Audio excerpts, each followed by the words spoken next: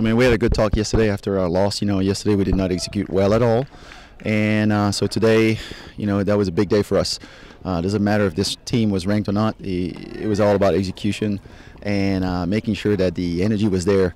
And right from the first ball, that was good. We started doubles with 3 breaks right away. So we got the lead. And, number one just played great. It's always good to have a quick win like this, put you on the board right away. And then in singles, some matches were close. Nicholls State was fighting very hard, but overall I think that was really good, especially what happened yesterday. Today the guys played well, played hard, and stayed focused, so that was good. I think we're playing well, a lot of energy in every court. Today was a tough match because these guys are really loud, and sometimes it gets some tough, so I think we did a good job on playing every single spot of the lineup really well.